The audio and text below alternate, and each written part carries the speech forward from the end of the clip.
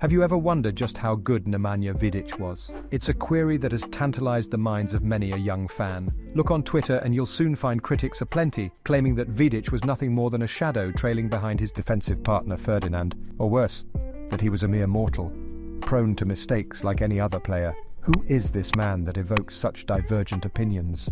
Let me tell you that Vidic is not just any man, he is a titan among footballers, a five-time Premier League champion and a conqueror of the Champions League. But that's not all, for Vidic has another accolade that sets him apart from the rest. He has twice been crowned Player of the Season, an honour shared only by Thierry Henry, Cristiano Ronaldo and Kevin De Bruyne. And yet, despite all his achievements, Vidic now finds himself disrespected by many. How did this come to be? Let's uncover the truth behind Nemanja Vidic. The date was December 25th in the year 2005, when fate decreed that Nemanja Vidic would join the ranks of Manchester United, leaving Spartak Moscow behind. But this story could have been quite different, for it was known that Fiorentina, the illustrious Italian side, had also set their sights on Vidic. But the stars were not aligned in their favour, as the team had already filled their non-EU quota on the roster. And so, in a twist of destiny, the path was cleared for Manchester United. And it wasn't long before Vidic donned the famous red jersey and made his debut in the League Cup semi-final in January of 2006. And since that day, he wasted no time in establishing himself as a vital member of the team. The season that followed was nothing short of spectacular, as fans were treated to his physicality, leadership and defensive prowess.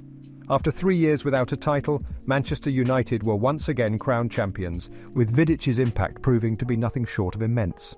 For the man himself, it was a dream come true, as he lifted his first league medal after just one full season with the club, a feat accomplished by few. And if that wasn't enough, he also made the PFA Team of the Year in his rookie season, solidifying his status as a rising star in the world of football. But the success did not end there, for in the following season, he formed a formidable duo with Rio Ferdinand that struck fear into the hearts of their opponents. No team could match their defensive prowess, for they conceded the fewest goals of any team. And so, in yet another epic title race with Chelsea, it was Manchester United who emerged victorious as champions once again. The accolades poured in for Vidic and Ferdinand. Back-to-back appearances in the Team of the Year, a feat reserved for the greatest of defenders. They were more than just a partnership. They were a force of nature, and some would say they were the greatest defensive duo in Premier League history. And who could blame them? As Manchester United looked to do the unthinkable and capture their third consecutive Premier League crown, Nemanja Vidic's impact on the team was nothing short of extraordinary.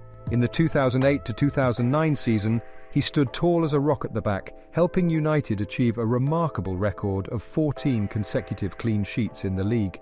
He was the only outfield player to feature in every single one of those games, a true testament to his immense skill and unwavering commitment to the cause. But it wasn't all sunshine and rainbows for Nemanja, for he was to be embarrassed by a prime Fernando Torres of Liverpool. Not only did United lose to their rivals, but Vidic was sent off too.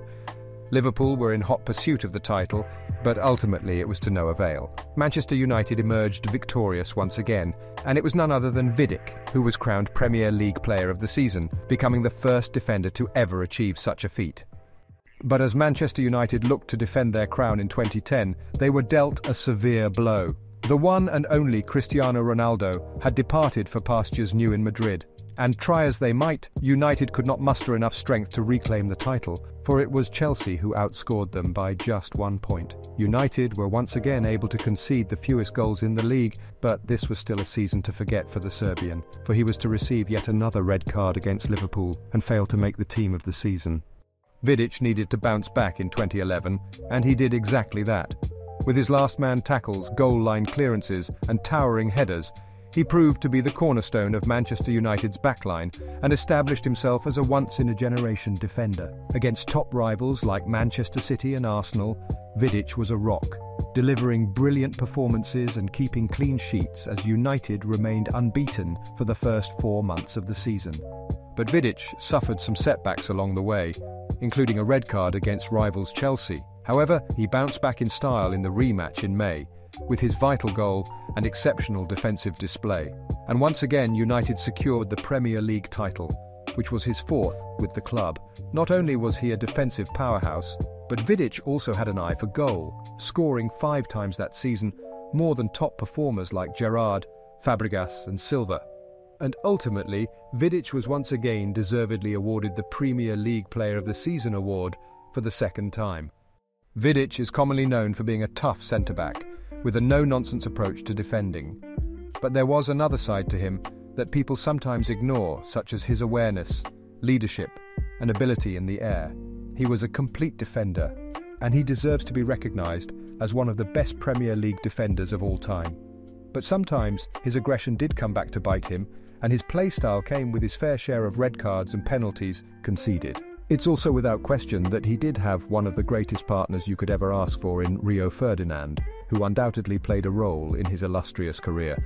But make no mistake, Vidic was a vital part of Manchester United's success in the late 2000s, and he deserves to be remembered as one of the best.